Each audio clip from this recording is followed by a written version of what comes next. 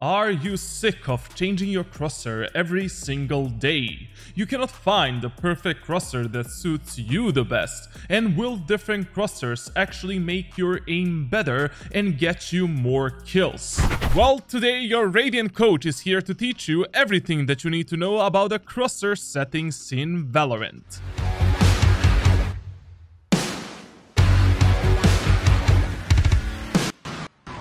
Before we start, my name is Charlatan. I'm the all-time Radiant player in Valorant from closed beta and private FPS coach that successfully improved thousands of Valorant and CSGO players in the last 7 years, and I'm here to improve you as well. Right at the beginning, we have a few very important rules that you need to follow when it comes to Valorant crosshair settings. Rule number 1. Make sure that your crosshair is not obstructing your vision of the enemies. For an example, when you're holding any angle, you always want to make sure that you see the absolutely first pixel of enemies when they are peeking you, or if you are engaging the enemies. Having extremely big, chunky crosshairs is never a good idea, even though this crosshair is used only by the Sigma players. Rule number 2. Often changes of crosshair are totally fine. This is one of the rare settings in Valorant that don't impact your consistency as a player, so you can have multiple crosshairs depending on which map, agent or weapon you're playing at that moment of time,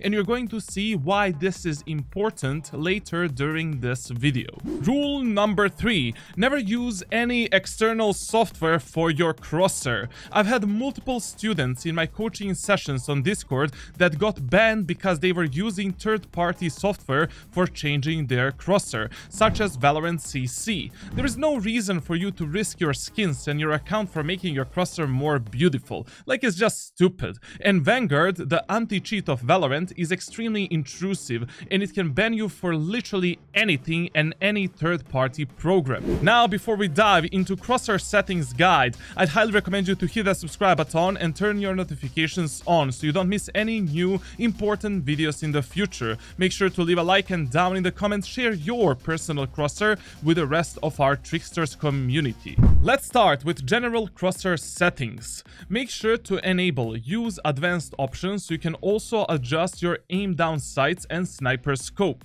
I personally keep spectated players crosshair off, but you can enable this option if you want to see some weird ass crosshairs of your teammates and get absolutely tilted when Charlatan is doing some kind of a challenge on his Twitch live streams. Fade crosshair with firing error means that when your recoil starts moving left and right during the spray, your top reticle will begin to fade. This option can be extremely useful for players that have bad understanding of shooting techniques in Valorant. In Valorant, most of the times you want to go for one-taps or burst fire, and only sometimes you want to commit to the full spray. For an example, this is the general recoil pattern for a Phantom, and as you can see, the first 8 bullets of the spray move only vertically with extremely low amount of horizontal shifts. After 8 bullets, the recoil starts moving left and right, mostly in some kind of a random patterns, which makes it hard to control. When you enable fade crosshair with firing error, the top reticle fades as soon as the recoil becomes random.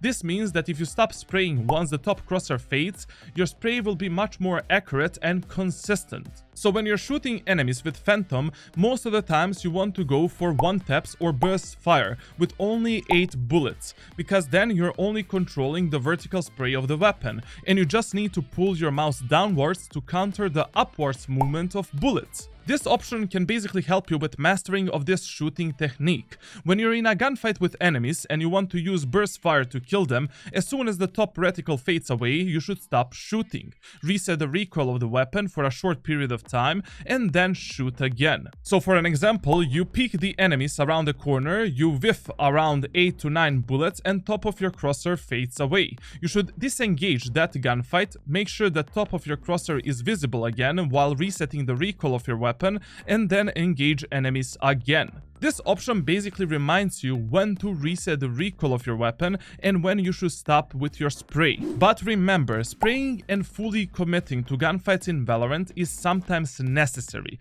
and I'll be teaching you how to master these shooting techniques in some of my future aim tutorials. Personally, I'd recommend you to use this option only if you have problems with your shooting techniques, otherwise just disable it. Moving on to primary crosshair settings. As a Radiant coach, I've seen and tried multiple different crosshairs in Valorant, and I have a really good understanding of what is good and what is bad for your aim and consistency. When it comes to crosshair color, I personally think that you should adjust this option based on enemy highlight color and maps that you're playing for the best contrast and visibility. For an example, if you're using red enemy outlines, the green crosshair will make the best contrast and your crosshair will be fully visible. With purple enemy outlines, I'd recommend you using yellow or white crosshair for the best clarity. And if you're using yellow enemy outlines, you should use something like a cyan color for your crosshair. But we can also dive a bit deeper into this topic and change the enemy's highlight and crosshair color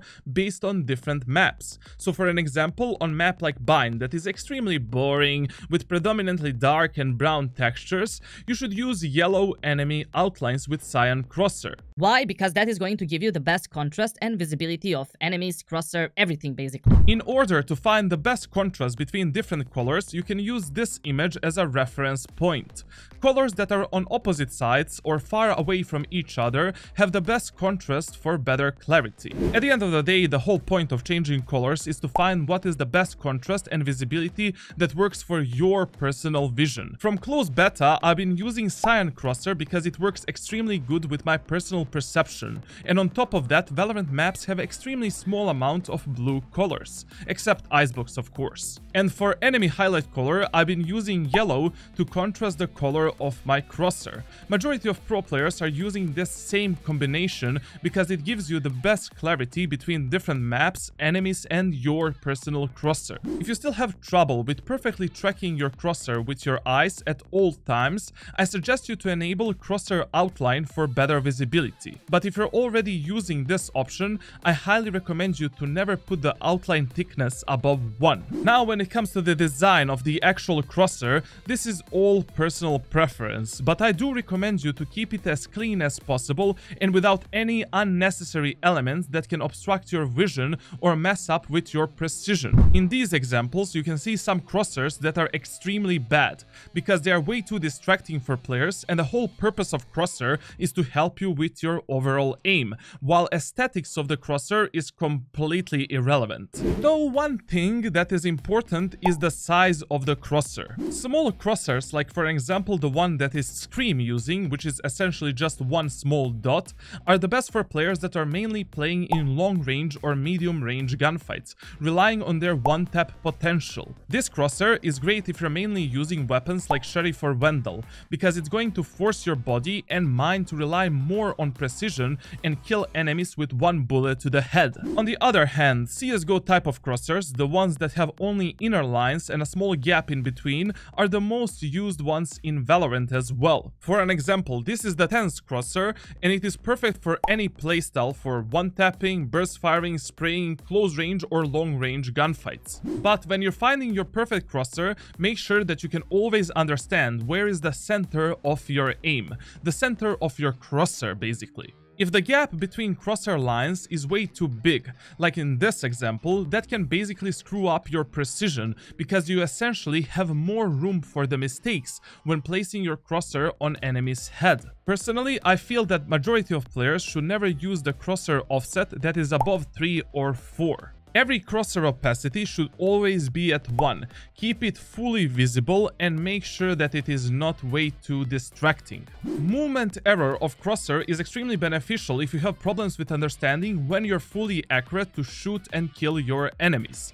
When this option is enabled, your crosshair lines are going to widen up every single time while you're moving, and as soon as you stop, it is going to shrink down to its regular size. When the crosshair is in the wide state, that means that you're your gun is inaccurate and you cannot shoot at your enemies. Once you stop moving, the crosshair is going to shrink down again, and that means that your gun is completely precise and you can be precise while killing your enemies. This option can help you with practicing your strafe shooting techniques and jiggle picking enemies around the corners. It will make you fully understand how to incorporate proper movement with precision in Valorant. But when you're using this option, don't put it above 0.1 because it's going to make your crosshair way too big and you won't fully understand where is the middle of your crosshair. Once you master all of these techniques, I'd always recommend you to turn off this option because it's only going to distract you and there are no other benefits except learning the proper mechanics of Valorant. Personally, I love to play only with static crosshairs because they give you the most amounts of precision. When it comes to firing error, always turn this option off because it's completely unnecessary and you won't find any real benefits. End of the story. Override options should always be turned off, and this is very important.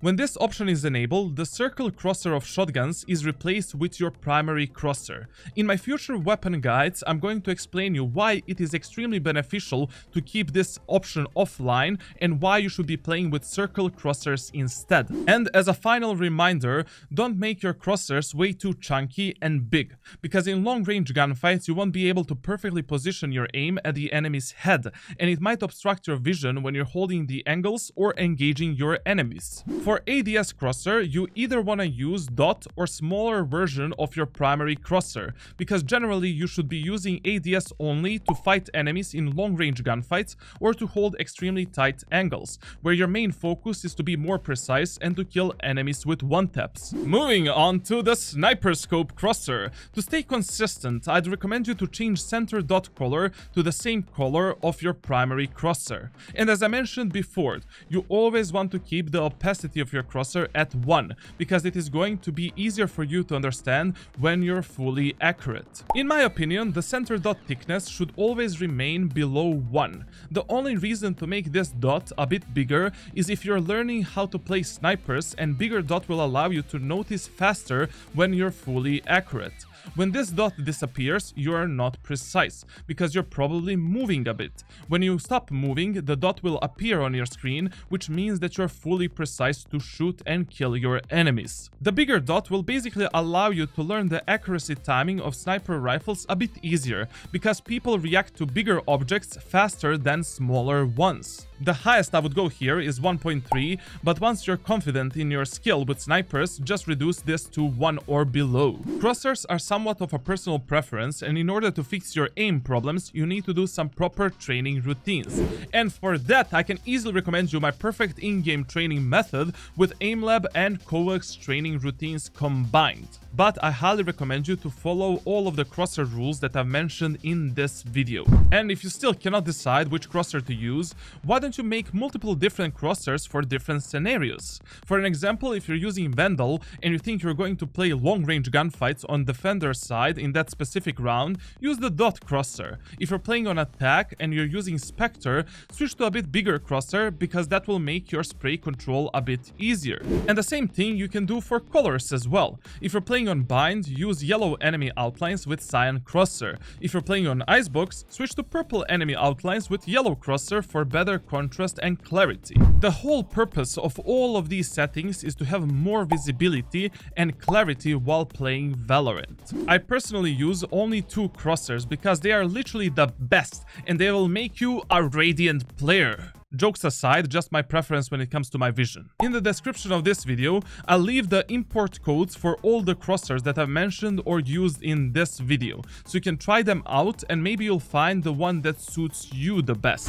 And that's it for today's coaching session with Charlatano Papito. If you enjoyed in this video and want to see more of them in the future, make sure to hit that subscribe button, turn your notifications on, leave a like and comment. Follow me on twitch.tv/charlatan for some epic Valorant live streams. Check out my other social media down in the description below and join my official Discord server if you want to hire me as your personal Radiant coach. I'm yours, one and only, Warden of the Tricksters community. Thank you for watching and cut, baby!